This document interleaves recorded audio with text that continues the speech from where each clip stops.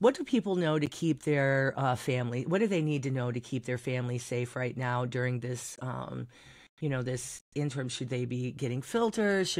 What can people do as safe practice during the infrastructure update, which could last up to 5 years, right? Right. So using filters during a boil water advisory, knowing what to do with them is really important because a lot of residents in Highland Park do use lead reducing water filters because there has been a lead action level exceedance in Highland Park. We know that the majority of homes in Highland Park do have a lead service line. So I recommend using a certified lead reducing filter. But a certified lead reducing filter is not going to help you with microbial contaminants. So when there is a boil water advisory, it starts to get a little tricky. So what we recommend if you use a filter is filter it first, then boil the water, then drink it, because you don't want to boil the water, then filter it, because hot water will ruin the filter. It'll make it ineffective for reducing the lead. So you want to filter first, then boil it. But then when the boil water advisory is lifted, you need to change your filter cartridge, because if there was microbial contaminants and it got into that filter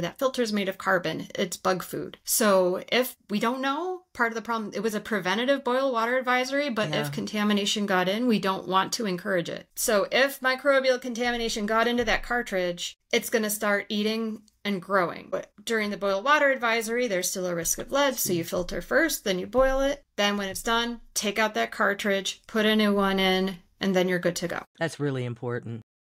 Yeah, because I think it's something that there's no way that they would think of those steps naturally. Right. We did try to put it out in the boil water advisories, and so that language was included when the City of Highland Park put that information out. But whether people read that far, the more people we can get this message out, the more important it is. It's been an issue in Flint where they have continued main breaks and boil water advisories, and a need for filters. Yeah.